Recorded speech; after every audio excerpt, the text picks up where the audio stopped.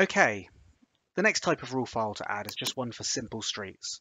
So we can see we've done vegetation or trees, plants, we've done buildings. The next one is going to be the simple streets. So you can see the streets or the roads in the CityEngine scene in front of me. You'll notice they look a bit strange at the moment, so we're just going to clean that up.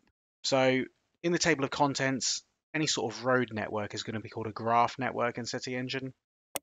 So we can right click and select that. Once it all goes blue, we can just drag streets on. So we've got a few options just by default. We've got streets modern simple, streets modern standard, and then there's a few additional ones that I'll show you in later videos. But for now, we'll just stick to the simple one. Simply select that and drag it on until everything goes orange.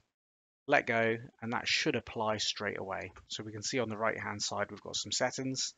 Now, one of the things people want to clean up straight away are these end nodes, and that's these big sort of roundabout ends, a bit like you get in some cul-de-sacs at the end of every single road. So we can fix that. In the inspector, we can click through a couple of options and look at the attributes. So we've got shapes, we've got segments. So the one we're looking for is nodes. If we select nodes, we can see this type. At the moment it says smart. We can change that to crossing, and that's just going to get rid of some of those ends. Okay.